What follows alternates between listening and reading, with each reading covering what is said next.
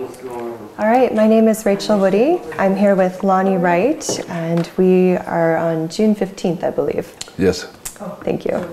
So my first question for you, Lonnie, is we were talking a little bit about origins a little while ago, and there's the Sandoz family, which I believe were the first family in this area? Well, actually, the Mespley family that owned this farm was the first family. The Sandoz family was the next family to come, and they were the first ones to plant grapes in the Mill Creek Valley in the Dalles area. Mm-hmm. So I believe they planted grapes right around early 1880s. And I was given a history by Bud Sandoz, and he said that when the three brothers, they were French-speaking brothers that came from Switzerland, and when they first came out, the first thing they did was plant grapes because they wanted to have their wine. Mm-hmm. So then they did truck gardening and raised vegetables, and then took vegetables into Fort Dalles and sold them in there. So that's how they made their living. Let's see, where are we going with that? Well, they had grapes in, I think, until around probably around 1900, and then I think they took them out. And it wasn't long after that, I'm not positive, each county had their own date that they started Prohibition, but the state of Oregon started in 1918, which was earlier than the nation did. And so when I've been told by Bud Sandoz, who's kind of the family historian, that when they announced Prohibition in Oregon, that the family went back out and planted wine grapes again, and started their winery back up at their place, because now they're going to make some real money. Mm-hmm. And that the building is still there, and it's about a mile up the road from here, and they sold wine for $1 a gallon through Prohibition. And anybody there actually was two places out on Mill Creek that you could come if you lived in the Dalles. One was what they called Whiskey Gulch, which is about a mile down that road, and there was a guy that made whiskey up that canyon. And then the other one was the Sandoz's for the wine. So that was kind of the Sandoz family, and the fact that they were growing grapes early on, I think, had something to do with Louis Comini deciding that he could put grapes in on this property. And the Sandoz and the Mespleys had a long relationship between the two families. Theodore Mespley owned this property, which is now called the Pines, and Theodore was the brother of Toussaint Mespley, who was one of the first priests in the Catholic Church here in the Dalles. Of course, in those days it was known as Fort Dalles, and so Theodore was down in the California gold fields, trying to pan for gold down there. He'd come over from France, French-speaking, and Toussaint was at Fort Vancouver and was ordained, I believe, at Fort Vancouver.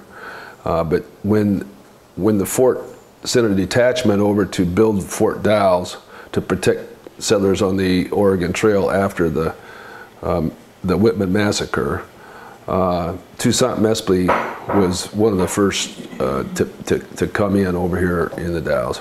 And he wrote his brothers that were down in California, the 49ers, as it were, but it was about 1850, to forget about trying to pan for gold down there on stuff that had already been worked over, and move up to Oregon because they were giving land away up here. So that's how they got up here.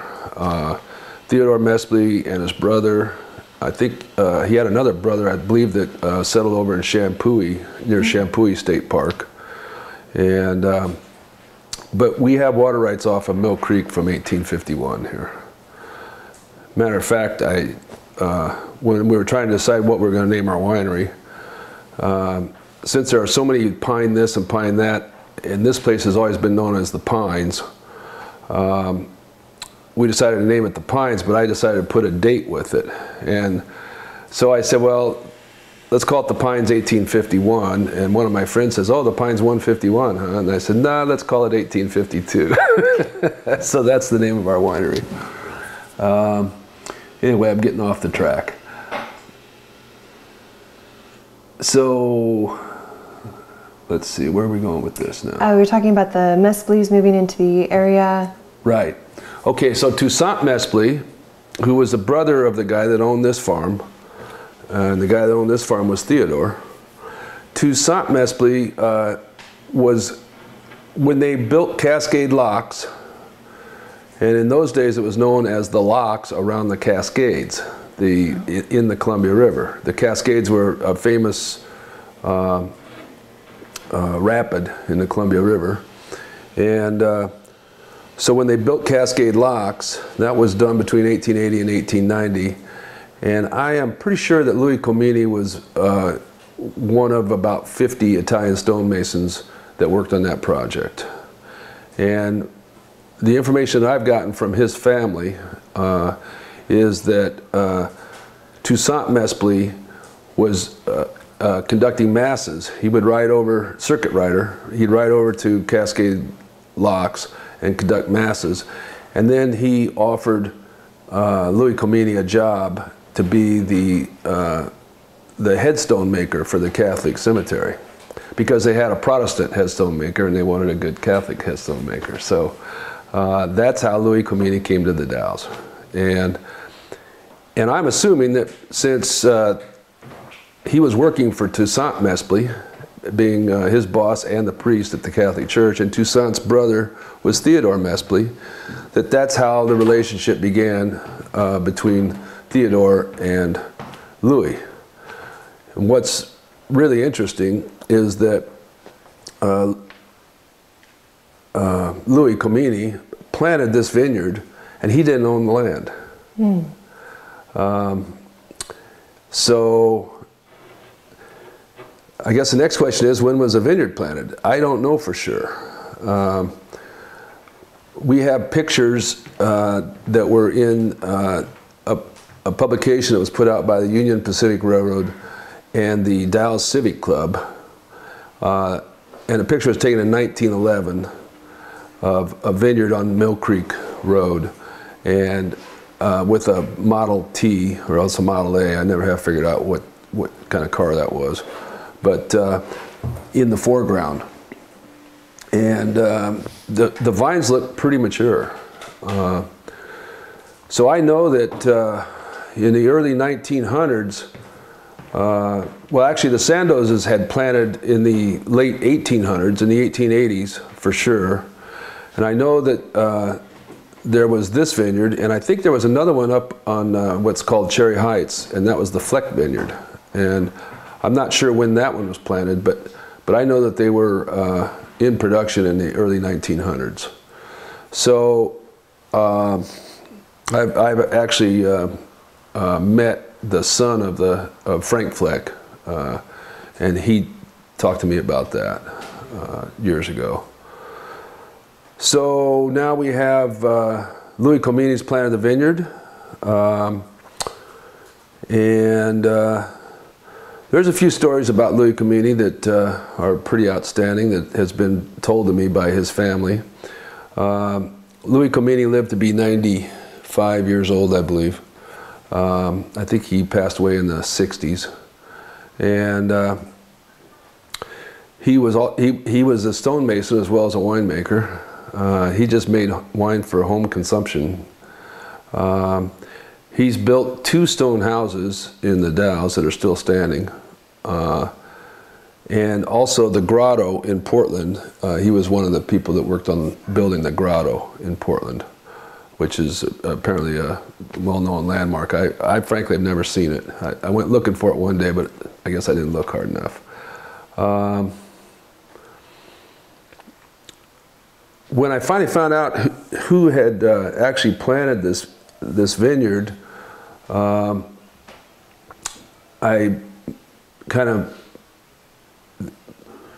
mentioned her name in a magazine article that came out on Oregon agriculture, and they happened to do a story on this old vine Zen vineyard that I was now running. And so I received a phone call from Louis Comini's granddaughter, and she proceeded to tell me an awful lot about him. Mm-hmm. In addition to the stone houses and helping to build the grotto in Portland, he was also an opera singer. And on his 90th birthday, most of the family came up, but she wasn't able to make it. She was in San Francisco for something, and I don't know what. But he called her on the phone and sang opera to her on his 90th birthday. He had, he outlived 2 wives.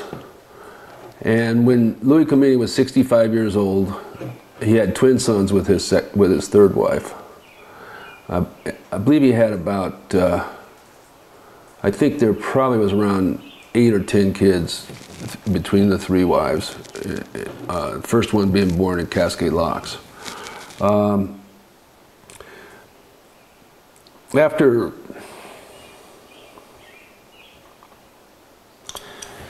After we bought the place, I had the pleasure of meeting Laura Comini, who was married to one of the twin brothers. And Laura is very active in the Dalles. She's active in the Chamber of Commerce. I didn't know that, I actually had been working on this vineyard for years and didn't know who planted it. And it was just a fluke thing, and kind of let the cat out of the bag, and then the Comini family started talking to me about it. And so Laura was married to one of the twin brothers, and she brought, her husband had died. She was a widow at that point. And this was about 2003, I believe. And she brought the other twin brother over here to the farm.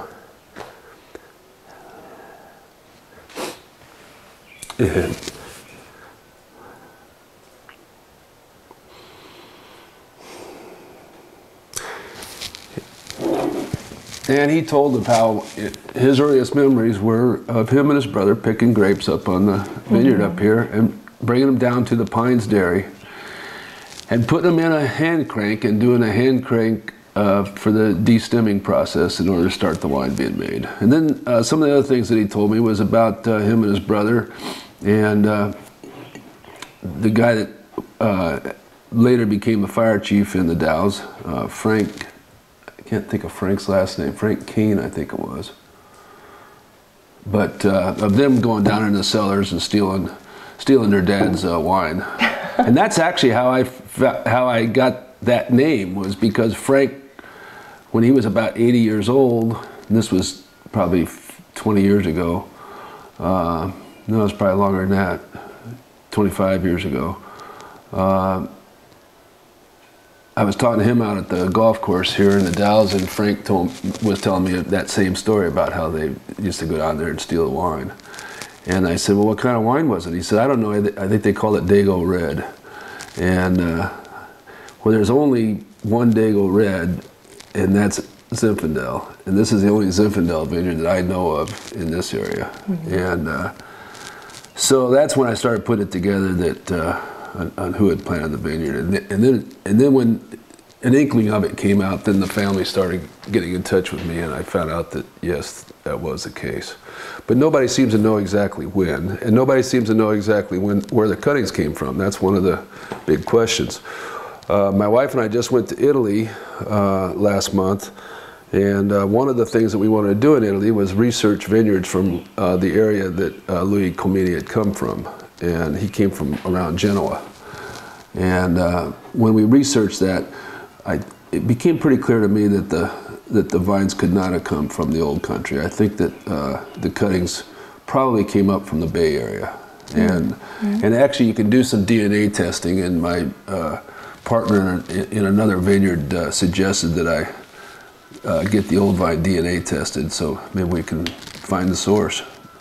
Because Louis Comini had been buying grapes from the Bay Area for a number of years, I don't know how many years, but that was a pretty standard practice. That's how a lot of Italians ended up in California.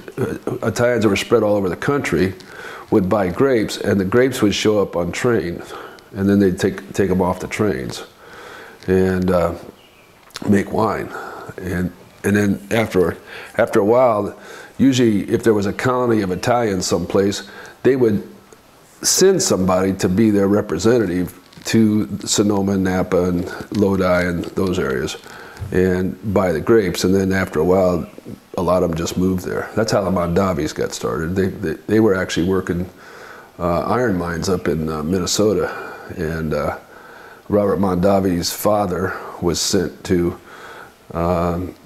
the Sonoma area to decide which vineyards the grapes were going to come out of that were being shipped up to Minnesota. And then after about 3 or 4 years of that, they just decided to move there. So, so I'm kind of lost again. Where did I go with that now? Where are we at? That's all right. We were talking about Louis Comini, not quite knowing what date the vines were planted, then talking about the vines themselves and the possible origins. Right. Okay, so Bud Sandoz, who viewed himself as a historian, especially for the Sandoz family, he wrote a book, History of the Sandoz Family in the Mill Creek Valley, 1880 to 2004. And he gave me one of the books that I actually have, number 11. And then Bud also found this book, and it was the book of put out by the Union Pacific Railroad and the Dalles Civic Club. I touched on this earlier, but it had a picture of this vineyard in it, and Bud seemed to think that that was this one. So I've got a couple of pictures. The picture that came out of that book, he copied every page of that book for me, about 30-some pages front and back, gave that to me as a Christmas gift. And then he gave me the book that he had authored, that he finally got put together. And then Bud died about, probably 2 months after he gave me this book. And so the connection was that Toussaint Mesplis was the priest at the Catholic Church. That was Louis Comini's boss. Mm-hmm. And Toussaint's brother, Theodore, was the guy that owned this farm. And then in the early 20s, when Theodore passed away, the Pines Dairy was built, and actually it's on the title.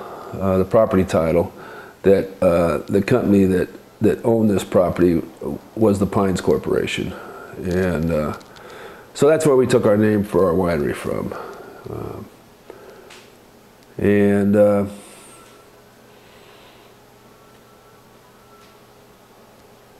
I can't think of a lot of other information I can tell you about Louis.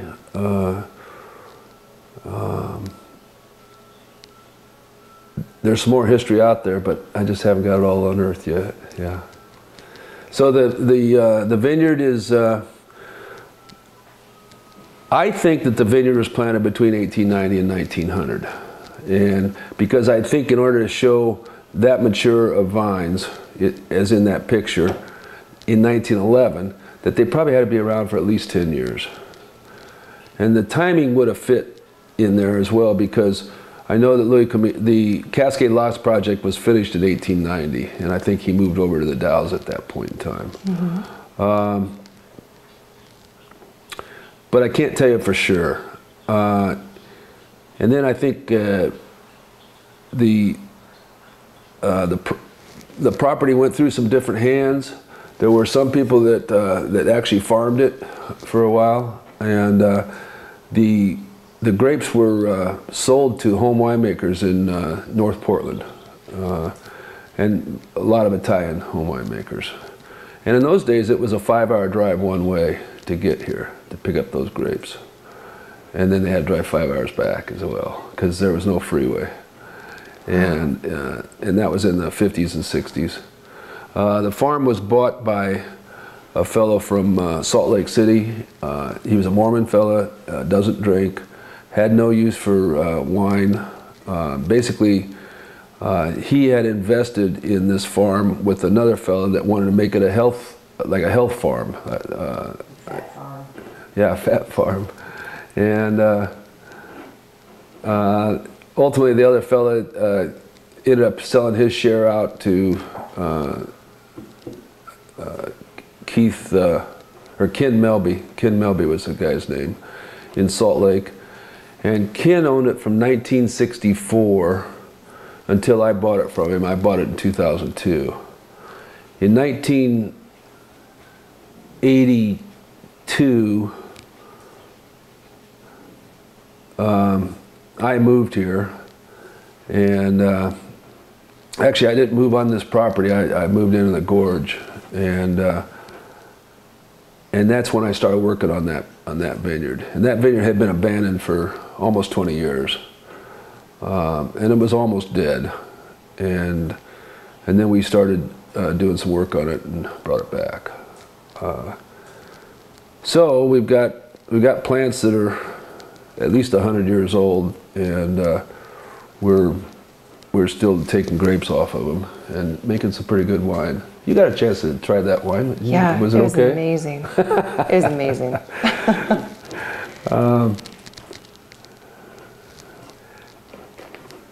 When I was working on the vineyard, well, that's kind of another story. That's another chapter, and that's kind of the chapter about me now, I guess, and where I started. So do you want me to go that direction now? Yeah, we can pause and take a break. Okay. As long as you feel that you've said what you needed to say about the Sandoz family and Louis Comini and the Mezblies. I think you definitely covered what I had in my notes. Okay. So any last thoughts on them before we start part two? Well, I mean, those were true pioneers. There's no question about that.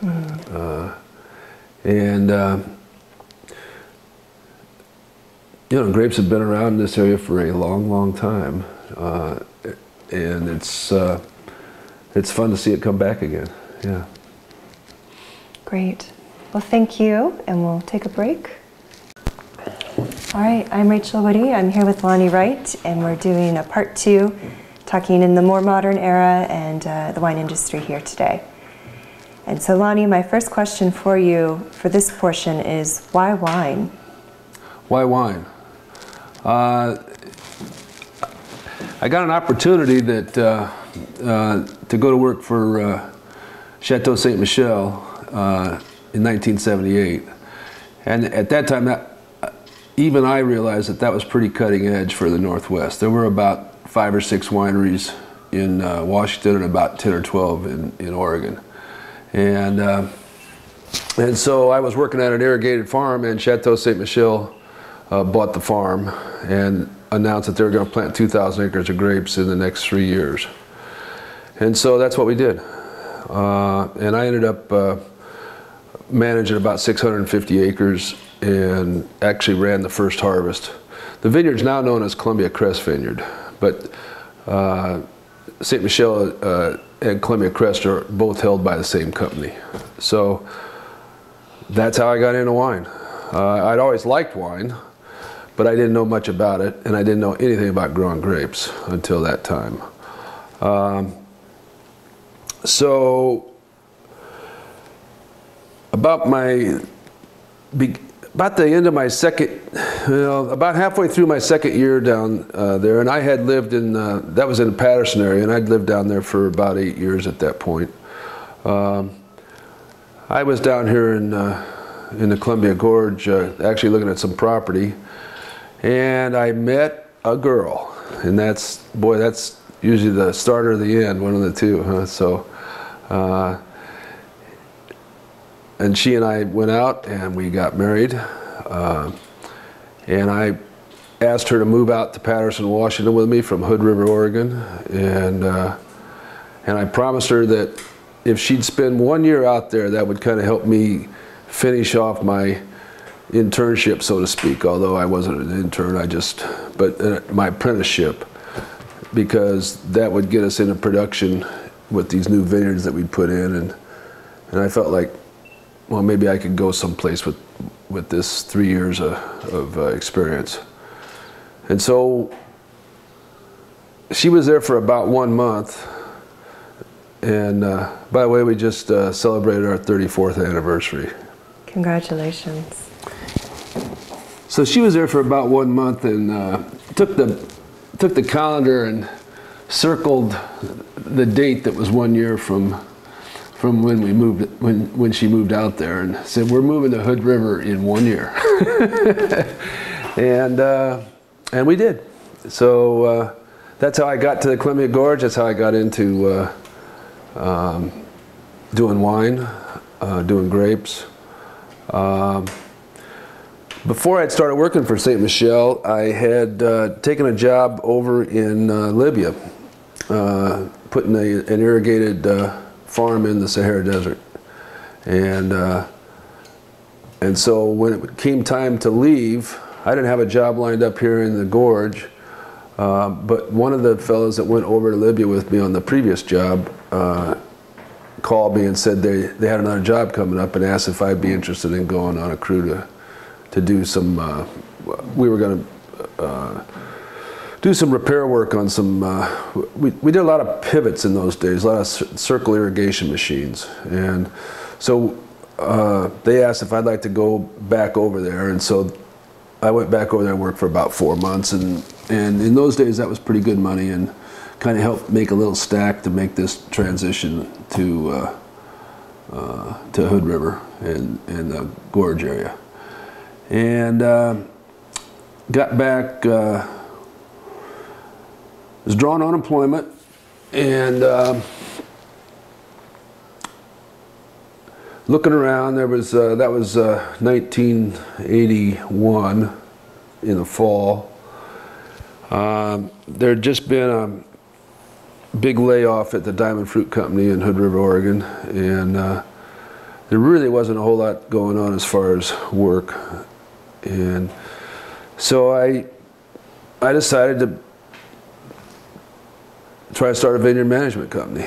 And so it was kind of funny, actually. We were living in Odell, and I had a 1962 GMC pickup, and I went over and talked to Rick Insminger up at Sligo Vineyards, and I also talked to Chuck Henderson at his vineyard, and I asked if I could make cuttings off of their prunings, and so I would go over and load up all the prunings that were in the middle of the rows, and 16 pickup loads later, with piles of wood piled all over the front yard of our house, I sat on a porch and made about 15,000 cuttings, and put them in bark dust, and went to see a friend of mine, a friend of Linda's actually. These are people we just went to Italy with last year, and asked if we could use their little barnyard. They had 2 acres and a barn that was about to fall down. It's still standing. I don't know how it hasn't fallen down over the years, but that's where I nurseryed, made my first grape plants. And somebody from the Hood River newspaper, they had the front of the second section was called Kaleidoscope, and they'd have an article on Kaleidoscope about something happening in the community. And that article was on Elk Cove Vineyards and Hood River Vineyards. Cliff Blanchette was just about to open Hood River Vineyards, which was the first winery east of the Cascade Mountains in Oregon. And the people that Joe and Patch, oh, I can't think of their last name. Anyway, the people that owned Elk Cove Vineyards, the woman was from the Hood River Valley. She was a Murs. Her family had a pear orchard up there. And so they had a big article about these 2 couples from Hood River that had their own wineries and were open. and we're some of the very first wineries in Oregon. And down in a very corner down on the bottom, they took a picture of me standing in front of my 15,000 sticks that had no green on them whatsoever, sticking out of the ground. And they had a little blurb, and they said, and this guy's name is Lonnie Wright, and he says that there's enough plants here to plant 15 acres, and that he wants to get a vineyard started in the area. And I actually got a phone call from Harold Hakey asking me if I'd be interested in coming and planting vineyard in the Dalles and leasing his vineyard. And so, and he'd seen that article, and that's what launched me. And that took place in the spring of '82. No, excuse me, the spring of '83. That was the spring of '83. And so Harold got a hold of me, and I started planting Hillside Vineyard here in the Dalles over on 3 Mile. In the spring of '82, I heard that there was a guy that he was going to try and prune up this old vineyard that had been around for a long, long time. And so he had hired, I think he'd contracted 6 women to do the work. And my wife knew a couple of the women, and so she knew what time he was going to start and where. And so I showed up at 7 o'clock on Monday morning, and the guy was standing out there with the UC Davis General Viticulture book open to the page on pruning. And he was a cherry farmer, and he was going to try and bring this old vineyard back. And he was trying to read this and tell them what to do, and I said, well, I might be able to help you with this, and offered my services, and I got hired. And that's how I got started with the Old Vine Zen Vineyard. 3 of the women quit the first day, and the other 3 stuck it out to the end, and I worked with them. And we hoed out every plant. Every plant was just, basically they were just bushes, old wood that, hardly anything that was alive on the wood. Maybe 2 or 3 shoots about this long, about 2 to 3 inches long, that were alive. And so we hoed out every plant, and then then I started cutting everything off except maybe an arm to stick up, and then cut that live shoot down to about 2 buds and see if we could get it to grow. And then apparently he liked the way I worked, and hired me for cherry harvest. And I drove a tractor, a crawler tractor, during cherry harvest. And after cherry harvest, he asked me to keep working on the vineyard. And the ladies had done their contract, and so they were off on other things. So basically, then I drove 2x2 stakes in at each plant and started training them up the stakes. And I started researching putting a drip irrigation system on that vineyard, and we got it done. We got the irrigation system put in 1982, and the plants actually took off and grew. It was amazing. And then in '83 we put a trellis in, and a friend of the cherry farmers that lived on Mill Creek talked to me in the winter of '82 about he'd like to put a vineyard in also, and would I be interested in doing a vineyard at his place. And I told him that, yeah, I'd be interested, but I'd really needed a place to live. And he had a house up on his farm. He actually, his name is Terry McDuffie, and he actually lived in Los Angeles. He was a small animal veterinarian, and he's been very successful with it. And this was his kind of his summer place where he came up to the farm. He's an ex-Missouri farm boy, and he likes to come up to the farm and farm hay and cattle. And And so we planted, I planted McDuffie Vineyard in '83 out of those plants that I had at my friend's barn. So we planted Chardonnay there. And then in '83, no, actually it was it was in '83 we planted, with Harold Hakey, I planted Riesling at his place. And then continued working on the Zinfandel vineyard here. So those were basically my first 3 vineyards that I did in the gorge.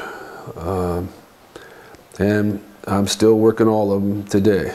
So in 1985, the cherry farmer who had hired me and was having me work on these things, he had a financial misstep. He had to give the farm back to the original owner, who was the Mormon fellow from Salt Lake City. He had no interest in wine. Basically, it was just an investment for him. And his name is Ken Melby, and he called me in '87 and asked if I'd be interested in moving on the farm and taking care of the place. And so Linda and I and our 2 kids then moved on to Pines in '87, and we've been here ever since. I got a lease. I got a 20-year lease from him. We finally got him to sign it in 1991. I had to rework it a few times, which gave me an opportunity to increase the vineyard up on the hill. It was 7 acres of old vine, and then I put in another 5 of starts that came off the old vine in '91, and then put some Merlot in, and later some Syrah.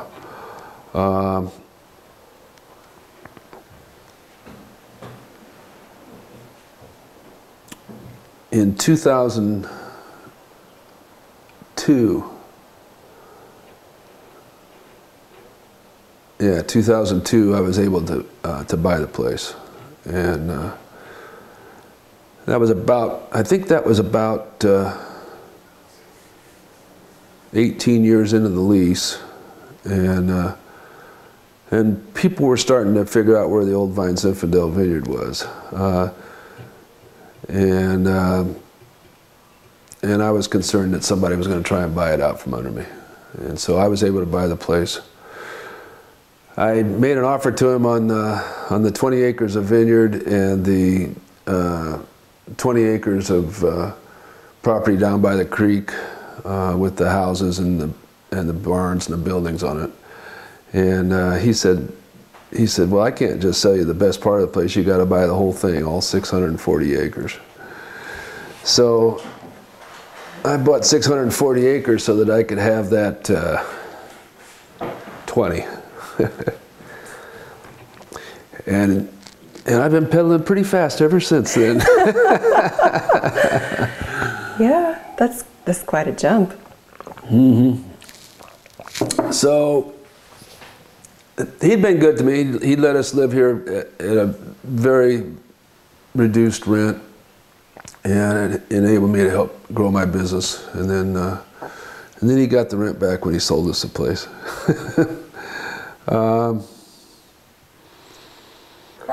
So I can tell you about a few things that have happened.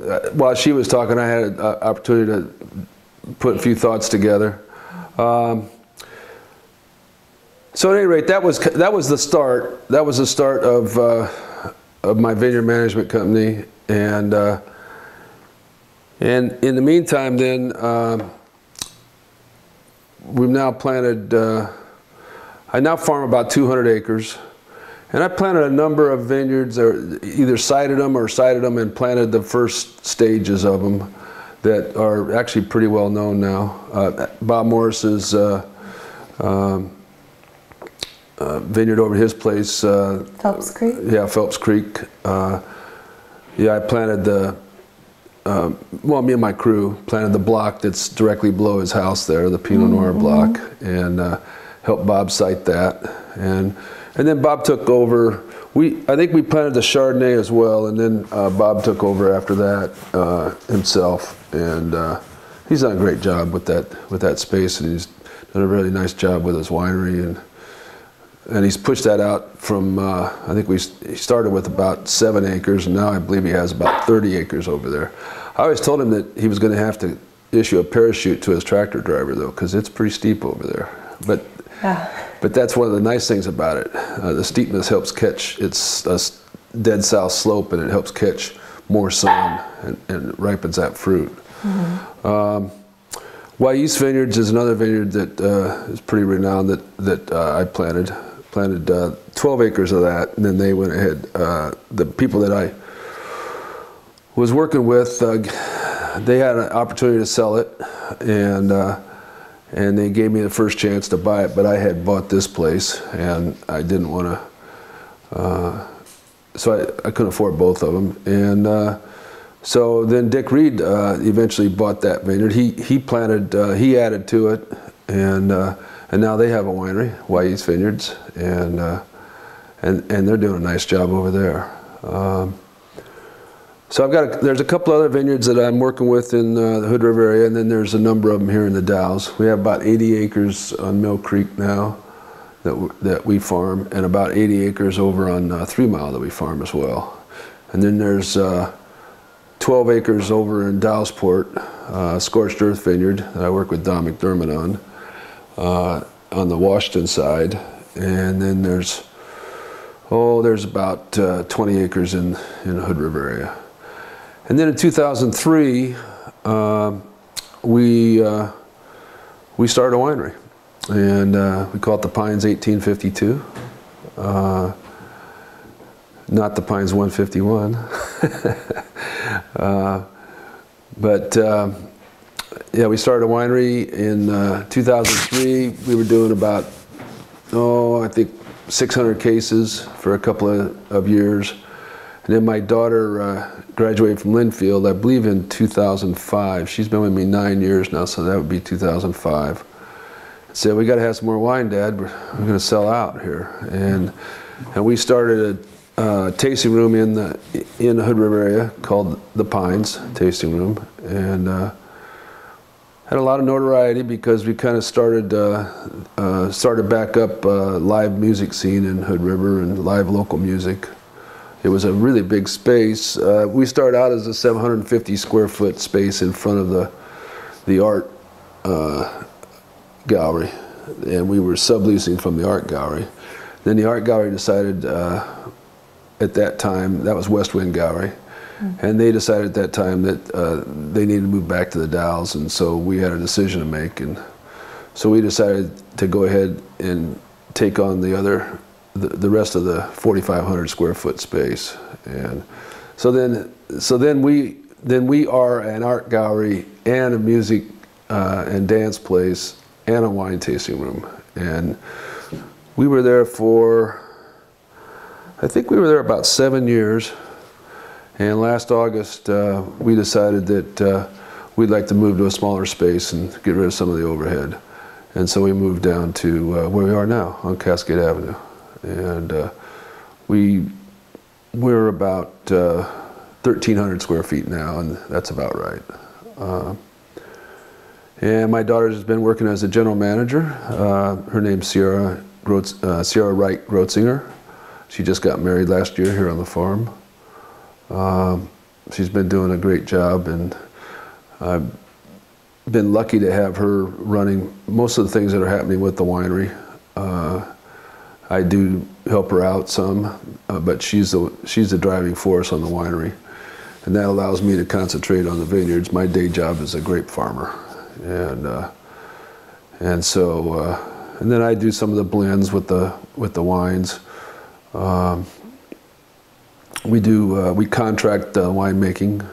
Peter Rossback from Chenin makes a lot of our wines, and also we've had Laurel Ridge Winery making our whites and some of our wines that a lot of our wines that we put into our blends. So I think that brings us up to date. I'm sure I'm leaving some things out, but I think I could I'd like to take you, and maybe I could show you the old Sandoz winery up Mill Creek. I'd show you, we could take the 50-cent tour today, and I'd show you the McDuffie vineyards. The Chardonnay was planted in 1983 and the Cabernet in 85. And we'll go up on the Pines Vineyard, and I can show you the Old Vines Inn, and we can walk out there and you can see some of that if you like. We would definitely love to see that. Can I ask you just a couple more questions? Sure. That was a great history on the Pines, and you definitely hit all of my bullet points. I want to ask you a couple questions on sort of the general area, specifically because this is such a unique area. I would love to hear your thoughts on why this area is so special, especially when it comes to growing grapes, and a little bit more about the AVA, because it's a bi-state AVA and the strengths and challenges of that. Right.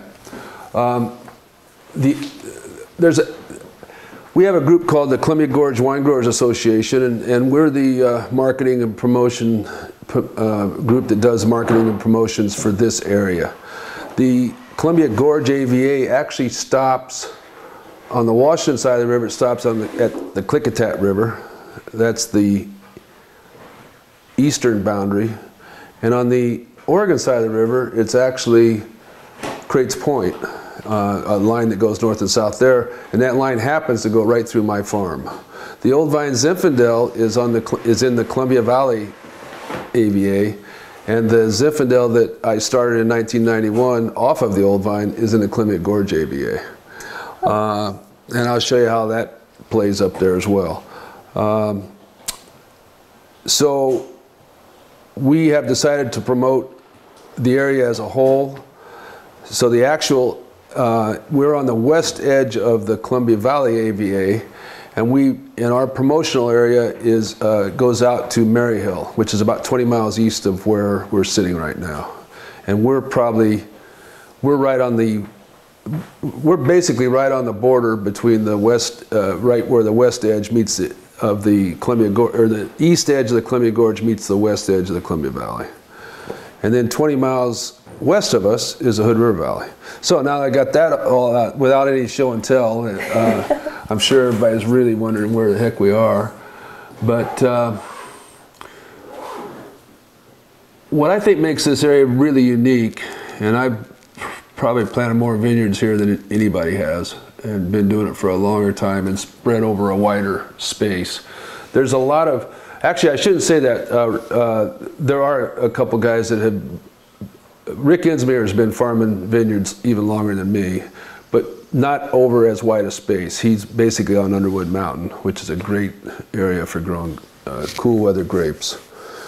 And so what happens is that the Columbia Gorge is the transition from the Willamette Valley to the Columbia Valley.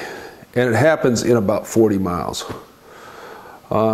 So you're moving from cool weather grapes, Burgundian and Alsace varieties, on the west end of the Columbia Gorge AVA, which is Hood River Valley, and then on the Washington side would be White Salmon Valley and Underwood Mountain.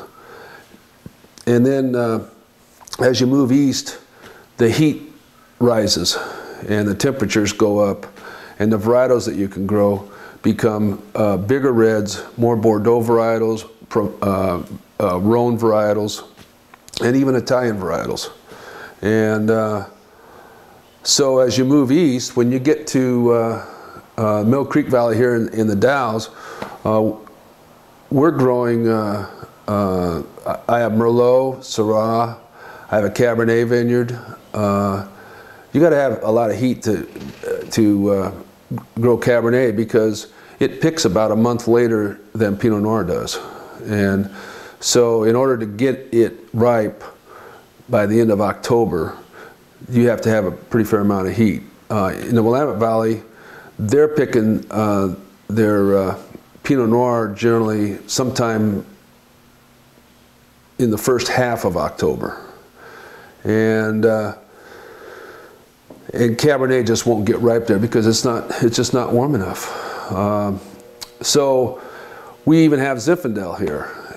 So if you were going to take a trip in Europe to see the vineyards of Europe, and you started where the cool weather viticulture was, the Alsace region between France and Germany up north, Burgundy.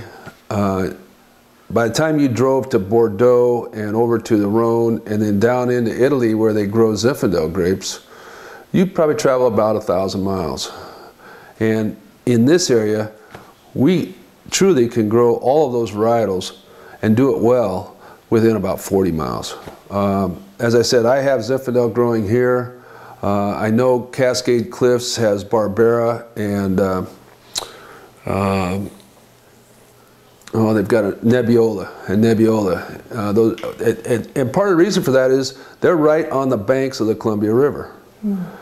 Now the Columbia River is worth about 8 degrees. In the winter when we have freezes, and also when the plants wake up in the spring. And I have done some research on this because I was considering putting some Barbera in over here up the Mill Creek Canyon, but we're about 5 miles from the Columbia River. And with them being right on the Columbia, their grapes actually come out 2 weeks earlier than mine do. And their season lasts about 2 weeks longer. So they pick Barbera in about the first week of November, toward the end of the first week of November. And I got to have my Zinfandel off before then because I'm afraid we're going to get rain at the end of October. And we're a little farther west than they are. They get 9 inches of rain a year. We get 17 inches of rain a year. They're no more than about 10 miles from us as a crow flies. As a matter of fact, if you go from Hood River to the Dalles, you lose an inch of rain per mile, and it just holds true all the way. We're at 17 inches here on Mill Creek Valley. You go over the ridge into 3 Mile, the next valley over, and they're 13 inches of rain. And you go over the next ridge and you get to the east side of the Dalles, and they're 9 inches, and that would be right across the river from Cascade Cliffs. So there's less rain and there's more heat. And it happens in a very small area. We're talking, actually the transition's in 20 miles. And then as you go further east on out to Maryhill, that's another 20 miles from the Dalles. And they have even less rain. They're down to about 9 inches at that point of rain per year, and they're also quite warm out there. That's what I think is really unique, is all the varietals that can be grown here. And you can do a good job with them. And so our group adopted the phrase, "It's a world of wine in 40 miles." And I think that holds very true. Would you say that that's exactly how you guys market it, as far as that being the strategy, is sharing that uniqueness? We're trying to. Sometimes it's hard to tell that story because it's hard. Wine writers like to take a grape varietal and put it in this area and put everybody in that area on that varietal. And it's cleaner for them when they're writing their articles. That's what I think. Yeah. So it's a little hard. I mean, somebody really kind of has to start really paying attention to know how many varietals you can grow in an area like this. And but I think I've seen so many medals and awards given for such a small area. It's just going to take time. It takes time to tell a story. I mean, we didn't have wineries here to speak of. When I said Hood River Vineyards was the first winery, that was about 30 years ago, and I think we had 4 or 5 wineries here until about 10 years ago, and now we've had an explosion of wineries, and we're up to about 30 or 35 wineries in our marketing region. And as and some of the wineries are doing very specific varietals, and some of them do across the board varietals, and they're all going to figure out which varietals they want to make, but it just takes time to tell a story. You know, the Willamette Valley and the Columbia Valley, they've had about a 20-year head start on us. So now we get to tell our story. Yeah. Do you have any last thoughts, or is there anything I should have asked you that I haven't yet that you want to talk about? Oh, I'm sure, no problem with you, but I'm sure there'll be something that I forgot to say. But you know, maybe it'll fall through the cracks. I don't know. I would say that it's been exciting to watch this region grow, and I think it's going to be a really good wine grape region going forward. There's a lot of people that are very passionate about what they're doing, and it's just been a great region, and it's going to continue getting better. So we're still coming. Great. Well, thank you so much. My pleasure. Thank you.